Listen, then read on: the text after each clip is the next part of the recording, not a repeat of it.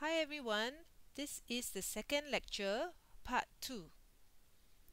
In part 1, I've already discussed with you the consequences of excessive greenhouse gas emissions on our environment, and we have looked at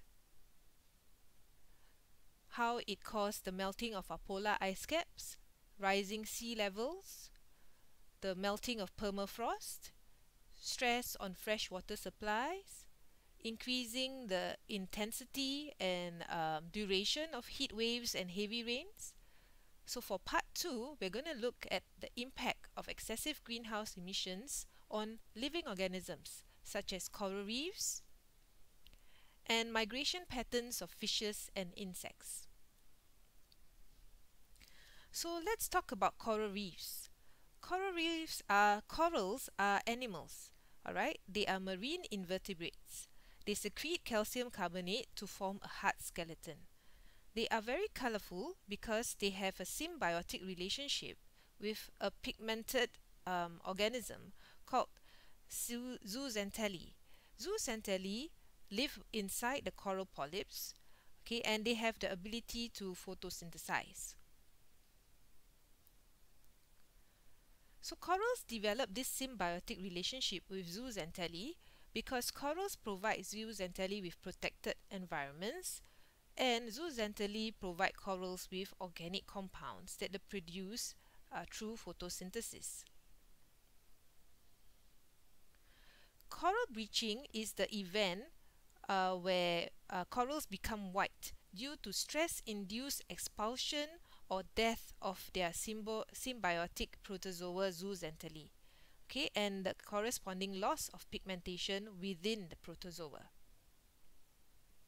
So this picture shows you a colorful coral reef, and certain stresses that the corals experience, including that due to global warming, can cause coral bleaching, and what we see is the whitening effect of these corals because they have expelled their symbiotic protozoa, the colorful zooxanthellae. Let's watch this video that will cover more about coral bleaching and its effects.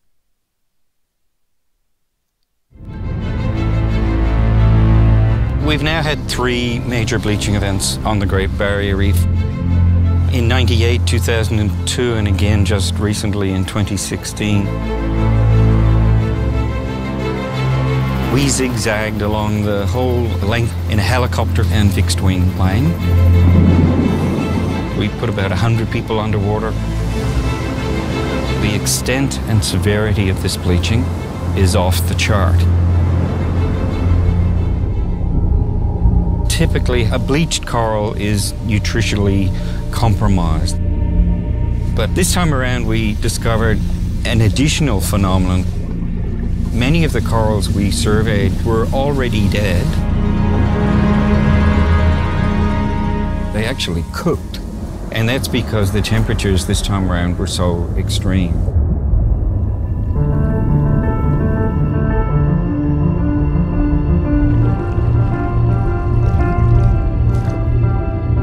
Already in 2016, severe coral bleaching has also been recorded across the Pacific Ocean, in Fiji, across the Indian Ocean, in the Maldives and the Seychelles, and even in the southern Red Sea. Similar events are predicted across the Caribbean and Micronesia, in a year in which the impacts of heat stress on the global ocean have reached unprecedented extremes.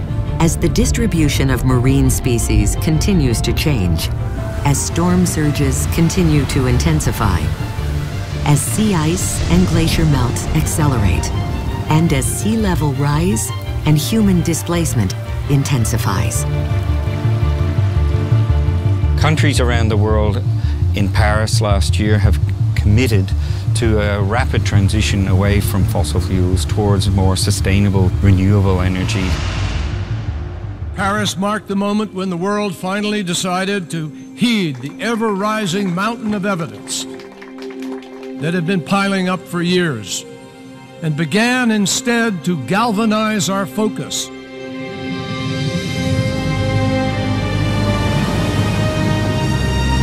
S'il y avait une seule chose à réussir pour appliquer l'accord de Paris, c'est la réduction des émissions de gaz à effet de serre. Pour augmenter la résilience de l'océan, il faudrait bien sûr lutter contre le réchauffement climatique, donc monter en puissance sur les énergies renouvelables, y compris les énergies renouvelables marines.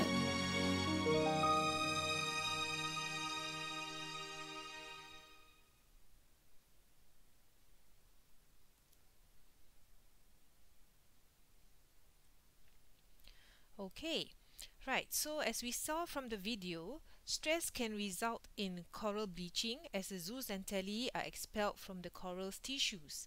Okay, and a common cause of this stress is increase in sea temperatures. Okay, once bleaching begins, it tends to continue even without continuing stress. And prolonged periods of bleaching or intense warming, as we saw in the video just now, may eventually lead to the coral's death. Now, if the coral colony survives this stressful period, zooxanthellae may return, but they may require weeks or months to return to normal density. After that, new residents of the reef, new species may come back to live in the reef, okay, but they may be of different species. So this changes the makeup of the marine ecosystems dramatically.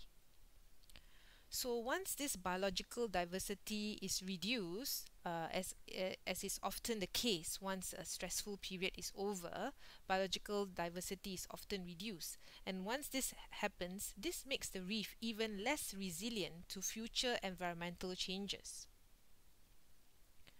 Now let's take a look at the factors that will lead to coral bleaching. The first two common ones are temperature change and ocean acidification. Now these two are brought upon by excessive emission of greenhouse gases. Climate change can also kill corals by changing their life cycles and reproductive processes.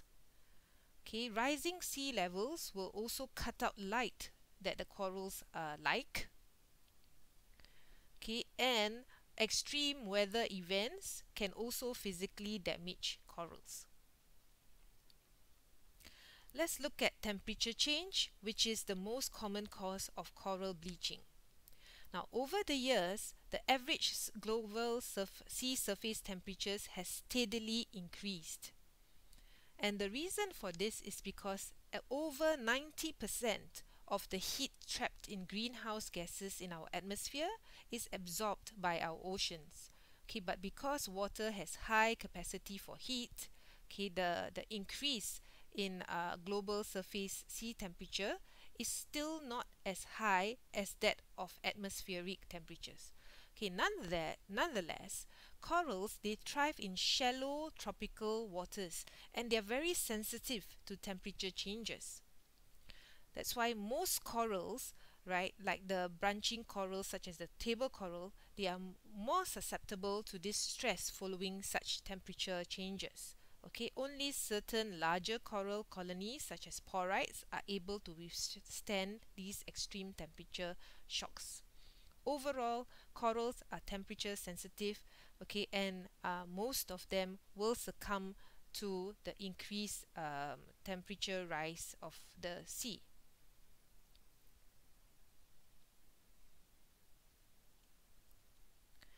Okay, now let's talk about the effects of ocean acidification. As much as 1/3 of atmospheric carbon dioxide is absorbed by the oceans. So as you know, the carbon dioxide will react with seawater to form carbonic acid, and this results in ocean acidification. As the coral skeletons are made up of calcium carbonate, their skeletons will be dissolved.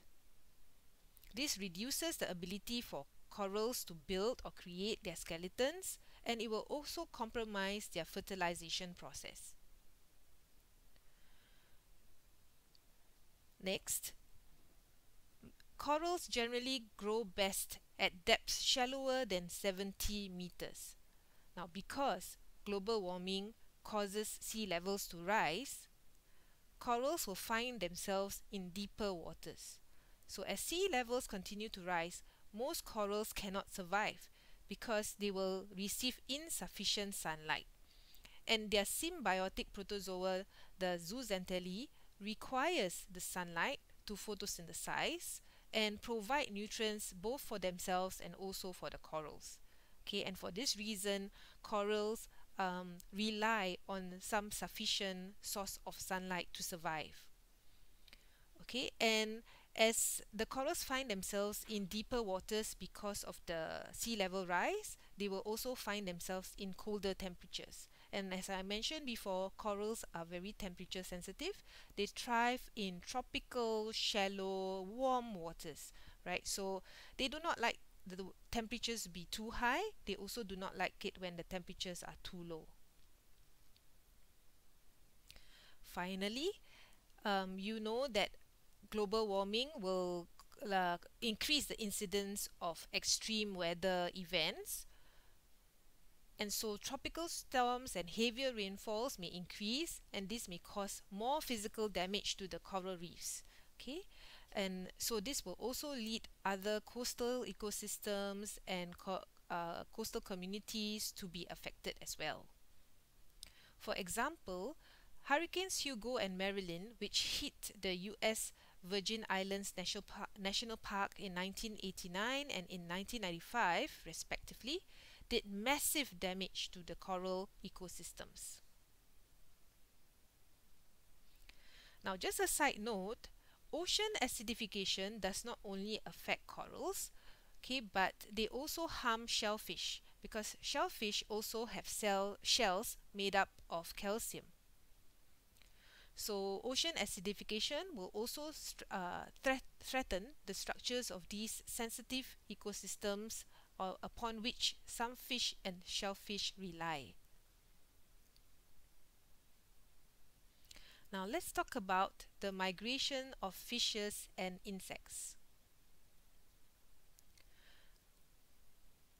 Now, animals like fishes and insects, they all use environmental cues for the timing and navigation of their migration.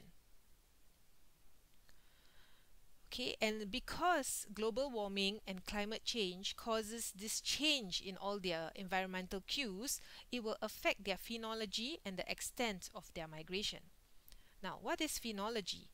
Phenology is actually the study of periodic plant and animal life cycle events. So whenever we say that an animal or plant's phenology is affected, we are referring to their life cycle events. Okay, their life cycle events, their phenology is affected by climate change. Furthermore, fishes and insects are ectotherms. They are cold-blooded. So their physiology is tied very closely to environmental temperatures. And so their migration patterns is very tied very closely to changes in environmental temperatures as well. Okay, let's watch this video to find out more about how fish migration patterns have been affected due to climate change and the following consequences.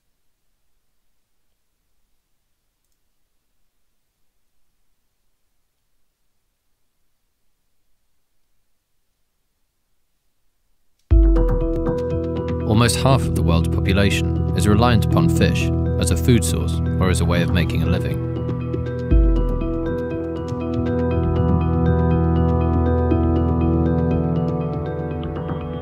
But rising temperatures are changing the oceans and disrupting fish habitats, and carbon taken in from the atmosphere is making the oceans more acidic, affecting the growth and survival of many species. Many fish are being forced to adapt, migrate, or die. The impact upon people who rely on fish for their sustenance and livelihoods will be profound. The ocean covers almost 3/4 of the Earth's surface and acts as a huge temperature store.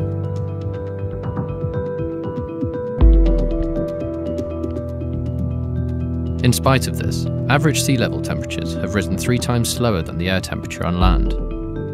But even slight changes in temperature in certain regions can produce huge shifts in the distribution of life under the water. Many marine animals are capable of short-term adaptation by changing their behavior or physiology. Fin and humpback whales, which can be found from the poles to the equator, have altered their migration patterns over time as a result of warmer waters. But fish that have evolved in less variable polar or tropical temperatures are less able to adapt and are sensitive to even slight changes. And those in equatorial regions are already living close to their upper heat limit. If the ocean surface temperature rises between 2 to 3 degrees Celsius, by early next century, equatorial waters could become completely uninhabitable for most shallow water fish currently living there. Those that cannot leave will face local extinction. Whether evolution can keep up with climate change in the long run is unknown. But a mass undersea migration has already been happening for decades.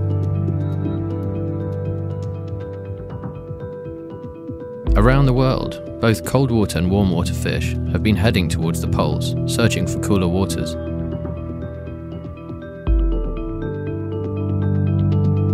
North Sea cod have moved farther north and gone into deeper territory over the past century as a result of climate change. This has been good news for Greenland's fishermen, but not for those further south. Red mullet used to be a staple Mediterranean catch, but from the mid-1990s started to be seen off the coast of Scotland for the first time in 70 years. Plankton, primary food sources to all sorts of animals, have moved the most out of all marine life. In 2010, researchers sailing off Norway's Svalbard archipelago found tropical plankton from the equator in their nets, a possible preview of climate-induced changes. Where prey moves, predators usually follow, so entire food webs will likely be affected.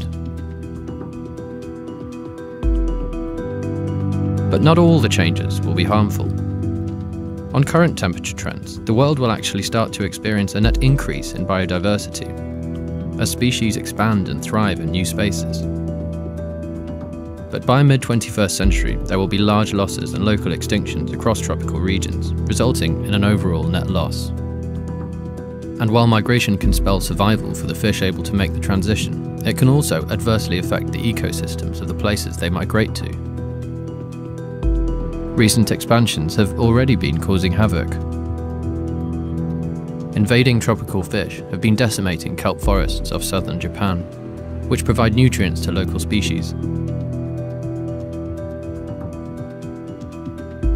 Melting ice between the Atlantic and Pacific Oceans is opening up large-scale pathways for species invasions of the size not seen for 3 million years.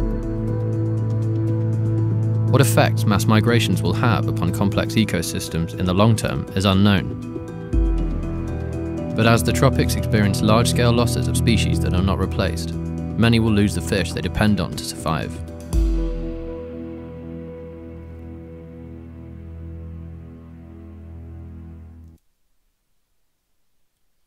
Okay, right. So as mentioned in the video, right, as temperatures rise, fish that normally thrive in the tropics, who are already at their upper heat limit, are quickly migrating towards the cooler seas. Okay, they're swimming closer to the polar regions because they're in search of better oxygenated water and a much fuller source of food. Okay, as I mentioned in the previous part of the lecture, increasing water temperatures will make it more difficult for oxygen to remain dissolved in the water. So warmer waters are usually less well oxygenated. Okay, so that's why fish like to find cooler waters with better oxygenated levels. Okay, so you can see from this graph here that many species have migrated either southwards or northwards. Okay, and more are migrating towards the North Pole. So the average shift is towards the North Pole. Now, there are further impacts to the increase of sea temperatures. So because of the changing migration patterns, this changes diversity of species within a certain region, and there will be competition with other species in the new areas that fish migrate to, and this will upset ecosystems. For non-migrating fish species, they will have problems. They will have problems maintaining their population size. Okay, and this will mean sustainability issues for us when it comes to acquiring food for ourselves. Okay, and increasing sea temperatures are also driving many commercially important fishes into the wider seas. So again, this causes us some food insecurity issues. Alright, furthermore, the increasing sea temperatures are causing changes to the timing of reproduction in these fish species, okay, and their susceptibility to disease. Okay, so for instance, warmer temperatures have affected the life cycle of the salmon and increased their likelihood to fall to disease. So combined with other climate impacts, these effects are projected to lead to large declines of salmon populations. Now, speaking of salmon populations, in some species of fish like the Chinook salmon, high temperatures increase the metabolic costs of their migration. Okay, Chinook salmon often migrate hundreds of kilometers from their natural riverine areas to the ocean, and they will return to their natal areas for spawning. Okay, and salmon prefer relatively cool water, and increasing water temperatures will compromise their cardiovascular and metabolic physiology. Okay, so these fishes, they often need to rest and stop to replenish their metabolic substrates during the migration. So they often need to rest in tranquil warm water to do so. But if this warm water continues to increase in temperature, this will create problems for the fish. Because as they rest and replenish their substrates, this leads to, this will prolong their migration time, and this will prolong their exposure to warm water, which would then compromise their cardiovascular and metabolic physiology. Okay, so in such a state, they are also at greater risk at being preyed on by predators. So fewer survive the journey. Thankfully, there are some really kind human beings who are trying to do something to help the Chinook salmon. Let's watch this video to find out more.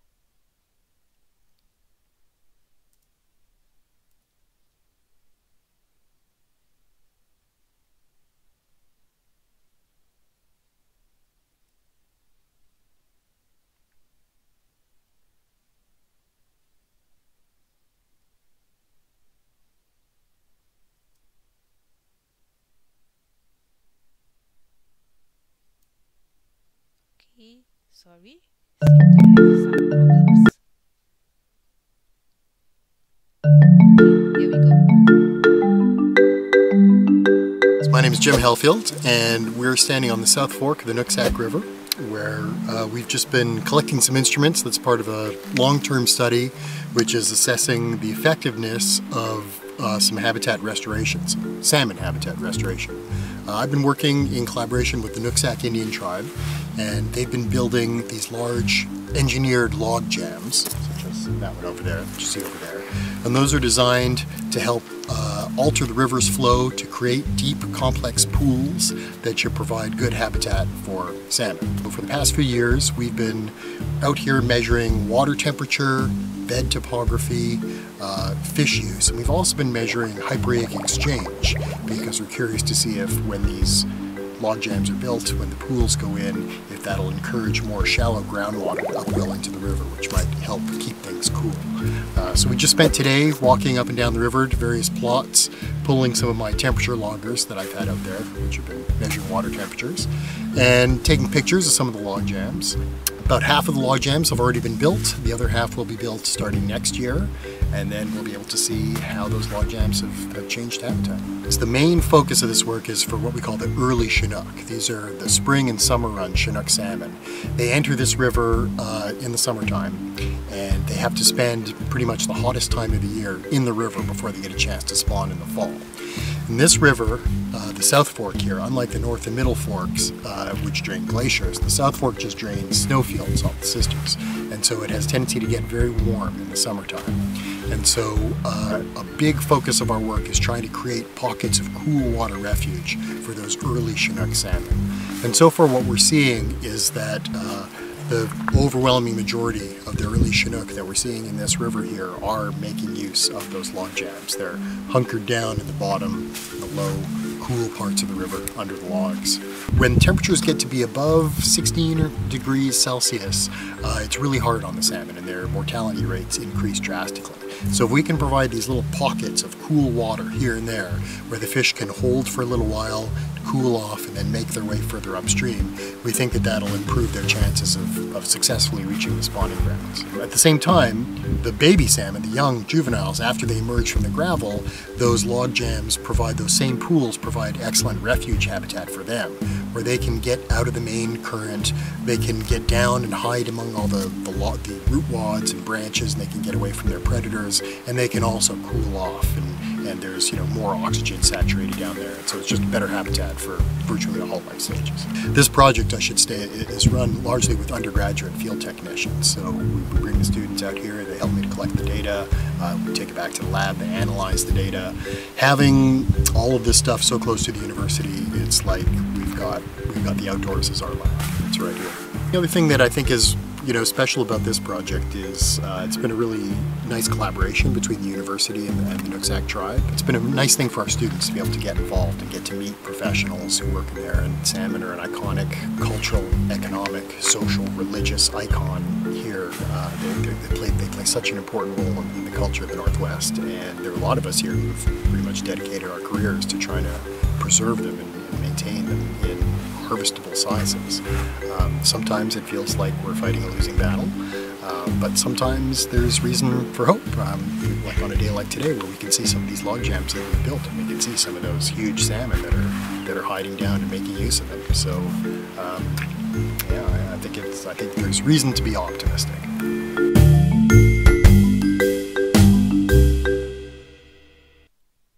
Alright, that was cool, right? It's great to have a school so near such beautiful outdoors like that, and you can have all your experimental projects outdoors, and meaningful conservation projects as well. Okay, now let's move on to talk about the impact of global warming on insect migration. Now, just like for plants and animals, climate change has an impact on the phenology and migration patterns for insects too. Okay, so due to these regional and global temperature changes, some insects are also migrating progressively earlier or increasing the duration of their migration.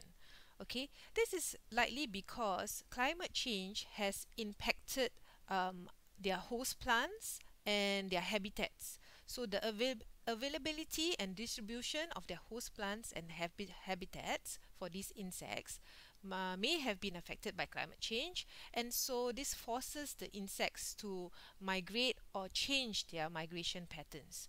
Okay, an example will be that of the aphids in the UK.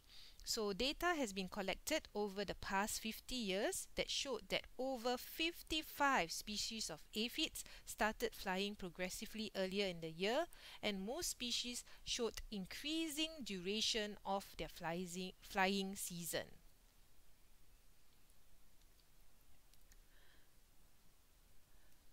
Now, so the changes in insect migration patterns may alter their lifetime fitness of the individuals, in addition to biodiversity and ecosystem processes, both at regional and global scales. Alright, what do I mean? Now, extreme weathers can depress, flight, and kill the migrating insects. Okay, migrating insects also, once they have reached a new destination, they will have to move around more to look for their sources of food. Okay, so they may burn through their stored winter fats, and this will result in an energy shortage for their next migration. So this is why I said that changes in insect migrations may alter their lifetime fitness. Yes. Now, the increased distribution of migrating insects also will surely disrupt ecosystems as they move into new areas, they compete with other species, they create competition with other species, they will affect other host plants and all that. So they will definitely disrupt ecosystems.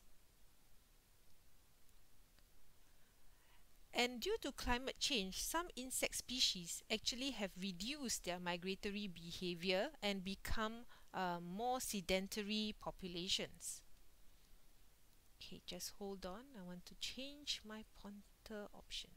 Okay, so and actually for this impact, there's actually a slight positive benefit. It has been discovered that species that have become more sedentary have actually they have altered the incidence of their infections. All right. So actually, I correct myself. Actually, the migration, okay, has helped to reduce the incidence of disease among the insects. Okay, so what I meant is that in changing migration patterns for species that have continued to migrate, it actually helps to reduce the incidence of disease among the insects. Okay, this is because individuals usually leave the contaminated habitats when they migrate, right? And infected individuals are separated from others during migration as well.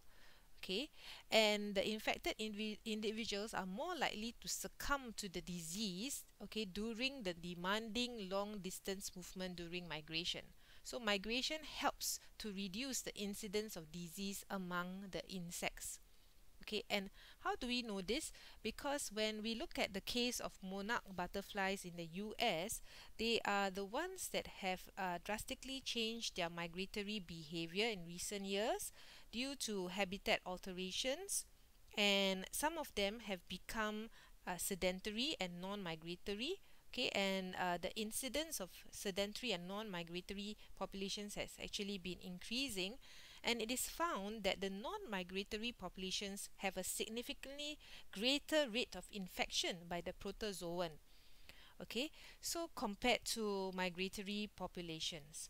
So and of course, infected butterflies have significantly reduced lifespans. So this is an example whereby migration have certain benefits to migratory insects, and the problem is when there is climate change and the migratory behavior of these insects, the normal migratory behavior of these insects are reduced and they start to become sedentary, it actually can increase the incidence of disease among these sedentary populations.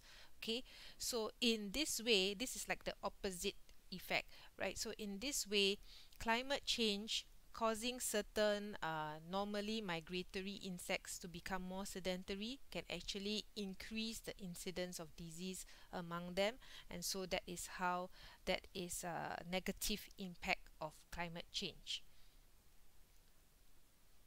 Okay, so let's take a look at this video to further understand the issue with the migratory patterns of monarch butterflies. Fires and things like that. But let's for once talk about something very small, and that is the monarch butterfly. Now, if you are in California, as we are here, you might have noticed something a little bit weird about the monarch butterflies, and that is that there aren't any. And it's odd because at one point there was a lot, actually. In the 1980s, between 10 million and 4.5 million monarchs spent their winter in California every single year. The last count, conducted annually by volunteers each November, showed that in 2018, there may be as few as 30,000 across the state, a number that's 87% lower than just the year before. And overall, we've lost 97% of the monarch butterflies in just a couple of decades. And it's the sort of thing that if you were not some sort of butterfly aficionado, you might not have noticed, because it's hard for humans to notice things when they're not there. But that is absolutely massive. A huge change over the course of less than one lifetime. Just a couple of decades, we've lost almost every single one of this species that we just took for granted for a long time. And that is not some accident. There's a couple of different ways that that people in America have caused that, and let's break them down. But first, a volunteer guide who works in the areas where they count these butterflies, Anthony Gutierrez, says, "It's a sad reality of climate change. For every little thing that changes, there's not just one consequence, it's a whole chain reaction." And that is the thing about biology, is that you can't, it's like when making manipulations to human genes, you can't get one little change. A lot of little things change as well, and sometimes cascade into massive things. But here's the situation with the butterflies. For years, Western monarchs have faced habitat loss in both the places they breed and where they spend their winters, increased use of pesticides, and as well deadly stressors like severe weather and drought. And that is a problem in a lot of different places in America, but especially in California, where we've had years and years of drought, ever worsening. It's one of the reasons that we have the forest fires that we do recently. And that is not just a problem for trees and the setting on fire of those trees, it's a problem for the animals that live out there in the wilderness. Okay, so if the drought kills something that the butterflies need to survive, then that might take a little bit for us to actually notice. And it might be a while before so many are dead that it turns up in these yearly reviews that they do. But it is absolutely massive. And here's the thing. Scientifically, when it comes to climate change, I've done a lot of reading, but I am far from a butterfly expert. I can't tell you at this point what long-term effect there will be for other animals or for nature if we lose all of our butterflies, but I have to imagine that it's probably not a good thing. And when you put it in the context of the other animals and insects that we've lost recently, I certainly think that there is reason to worry. This is something that we talked about earlier this year, but researchers in Germany found flying insect populations there had decreased by up to 82% over the last 3 decades. A collection of separate studies showed that the populations of most of the insect species included had been nearly cut in half.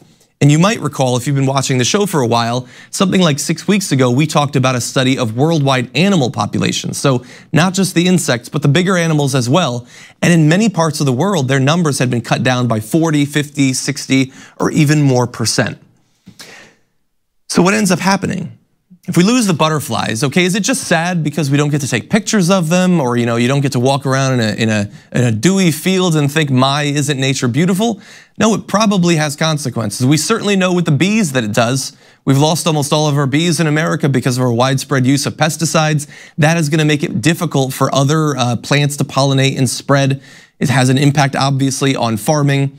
All of these things add up.